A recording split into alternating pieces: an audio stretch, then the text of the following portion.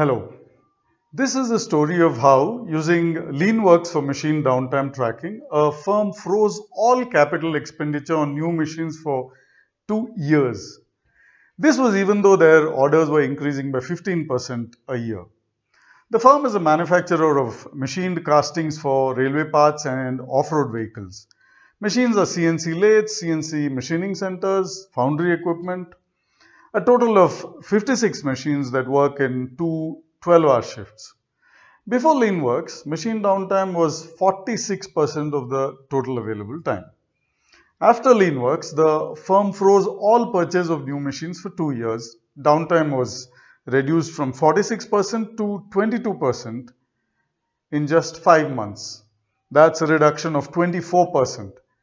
And then dropped further over 2 years. How did this transformation happen? In Leanworks, we classify machine downtimes into low-hanging and high-hanging fruit. Low-hanging fruit is downtimes caused by poor work ethics, which is starting production late at the start of a shift, stopping production early at the end of the shift, taking extended breaks at meal times, stopping production during shifts for no technical reason. High-hanging fruit is caused by system problems.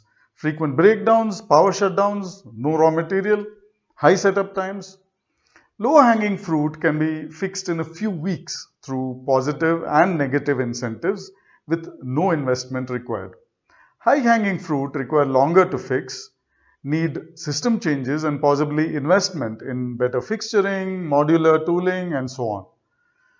Leanworks reports of machine downtime tracking showed that low-hanging fruit alone accounted for 1.5 hours per shift per machine, which is 14% of the scheduled 11 hours per shift. And that is 12 hours minus breaks. This reduced to almost zero in just 1 month. The high-hanging fruit took longer. Leanworks highlighted the machine downtimes and their reasons through a variety of reports, including Pareto charts. This enabled the firm to focus on top downtime reasons continuously and reduce them.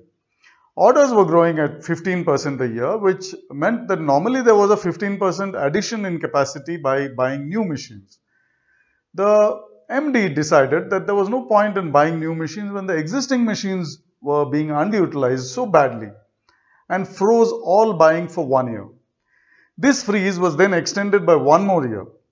The number of machines remained at 56 instead of increasing to 74. Here are some examples of Leanworks reports for machine downtime tracking that the firm used to achieve the transformation. Firm and machine names have been changed here to protect the identity of the firm.